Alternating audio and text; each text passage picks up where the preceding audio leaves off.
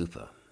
A frog, which is a pen stand too, but there are a lot of frogs out there. This one is a clever mechanism. It's just a ballpoint pen, but look at the mechanism inside. It's got a magnet in the base down here, and there's a magnet in the back of the frog's body, so when it's swinging through the bottom of the swing, just about there, the magnet's operating on the back of the body and making the mouth gape like that. So when you do a big swing, it doesn't seem to like it very much. It won't actually operate very much. But as it's slowing down to the last little bit, the mouth has a very nice gape, gape, gape, gape as it does it. A lot of frogs out there. I reckon I've got about 60 of these. And here are some of the other ones too. Quite a lot of them, of course, make noises as they should, like a frog. Some of them are electronic here, which is this one here, for instance. Very soft, this one. It's supposed to be a leaf. It's a key fob. When you push the back of the pink frog, it's a tropical one, of course. It's a very soft noise. And the eyes light up electronically. And there's a place for the battery compartment inside. Quite sweet. Whereas this one here is also a sound one, and it's also got red, but it's also a ballpoint pen. So when I twist it like this, the ballpoint pen comes out. To make the frog operate, you just push this little lever on the back. That's a good croak, isn't it? I like the idea of that being a red mouse, and this one, which is another key fob, has got a blue mouse. And they both talk to each other. At cross purposes, of course. So lots and lots of noises amongst frogs. Some of them are just ones you squeeze. This one's had better days, but it's been played with so many kids, so the tiny little tongue just about works, but only just, with my finger over it to stop the air escaping. When you squeeze it, a tiny little balloon unfurls like a frog's tongue. Blub, blub, blub, blub. But there was never any noise associated with this one. It was a sealed one. I need to get myself another tongue sometime, but it's nice to see simple designs. Then there's a lovely contrast of little and large here. Look at this one here. Very small one and a very big frog. This one is a superb, it's made of metal, a superb clicker, the old frog click, which I had as a kid. And here's the operator. You just squeeze that and it makes a very loud click. And the mouth gapes too. That's a nice feature. Superb version of a frog click. Very nicely done. By contrast, this monster here, you're supposed to put this in the garden. It's got batteries in the base somewhere at the bottom here. Turn it on. What a noise. This is a motion sensor. In the mouth there is a little thing which detects people walking down the garden path to your house. So when they walk past, it detects it and croaks cheerfully to them to welcome them. Or perhaps it's to put off intruders, I don't know. But the idea is, I think from quite some way away, when you wave your hand or move past it, if you turn on its 3 croaks. Big one though. It doesn't do any other movement, but my goodness, it makes a good noise too. So that's meant for the garden.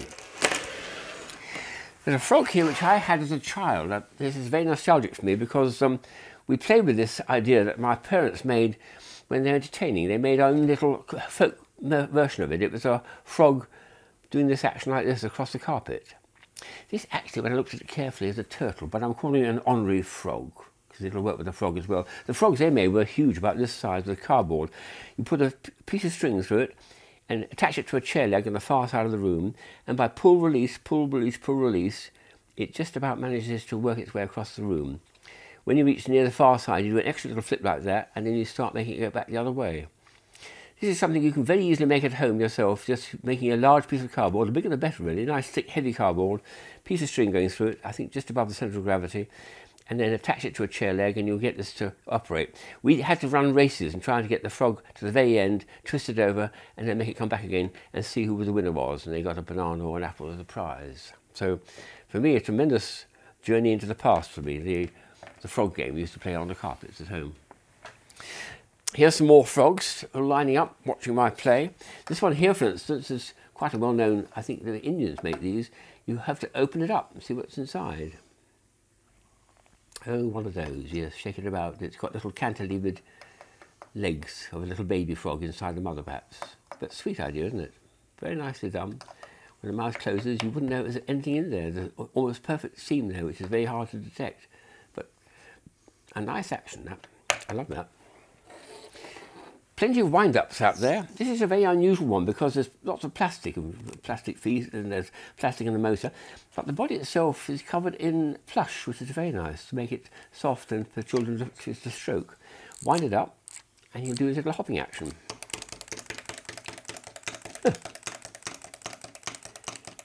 Curiously enough, when he goes a certain speed, he starts going backwards again. Look, he's starting to go backwards now.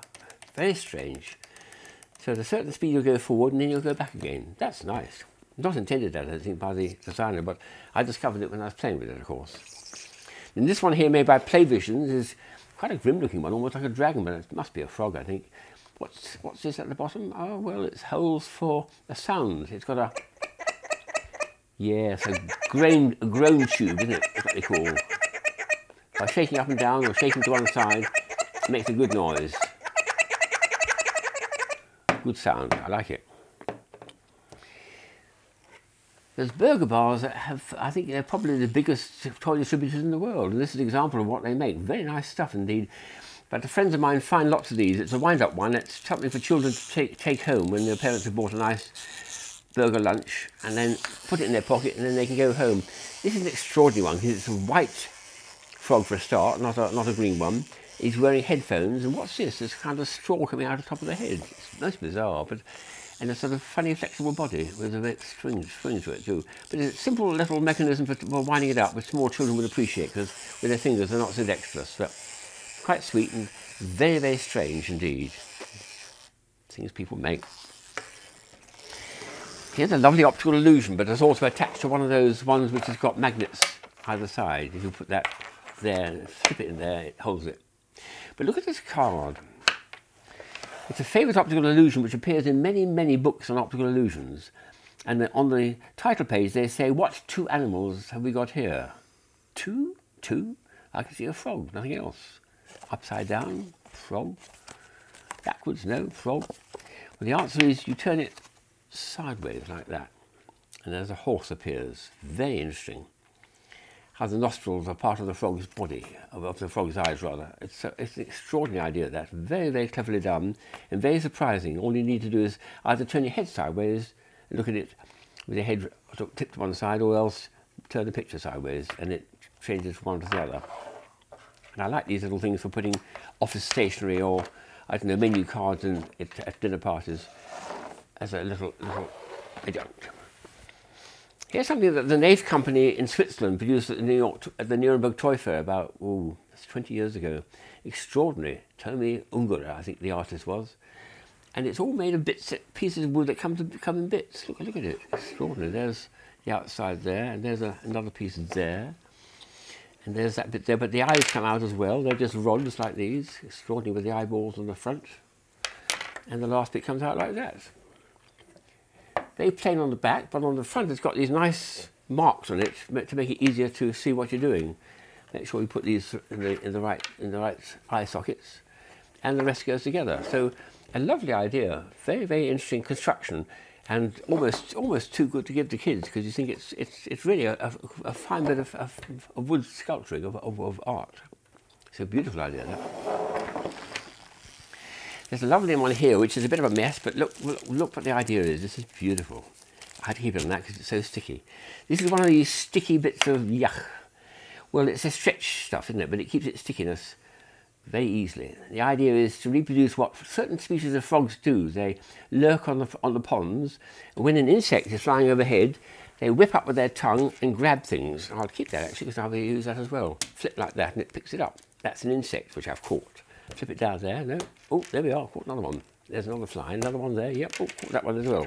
So that's the idea, is reproducing what nature's invented all those millions of years ago, of frogs that could, with their sticky tongues, grab insects flying overhead in the air. And this is what this is doing. And the base of the thing has got a little frog design in it, which is very nice.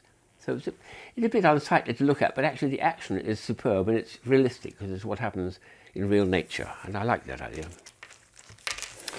There's an extraordinary book here which came out a few years ago. Typical children's book. It's bizarre because there's a hinge here, hinge, 4 hinges. And the idea is to create a frog, a hippopotamus, a tiger and a bird and what else. And that's why they call it a hippo frog, etc.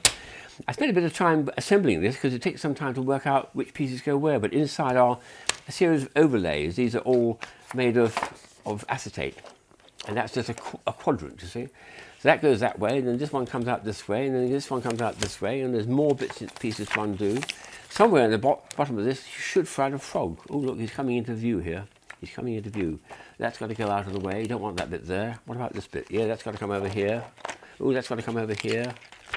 There he is at last. The frog, which consists of 4 pieces. One piece goes there, one piece goes there, one piece goes there, and there's more to come afterwards. So what an idea for a book. For children, they can model up the animals and have all sorts of wonderful games with it and invent all sorts of names for the animals they created, such as hippo frog. So for kids, that's a delight. It's a lot of entertainment for them. And the last item is a wonderful card which we have been selling for some time on our website, Bar and Press. The chap who designs these has a lovely stand at Nuremberg Toy Fair, and I go and have a long chat with him every time. This is one of these slatted cards. When you pull it down, it changes the picture. And this is a famous fairy tale, is it, from Grimm's, of a princess kissing a frog, hoping to find a prince. This is the other way around, of course. It's the frog who's doing the pursuit, and he's after the princess. So when he kisses her, she's come to join him. And there's the result, lots of little froglets, lots of little tadpoles. What a lovely concept it is. Turn a well-known fairy tale upside down and make it go the other way. I love it.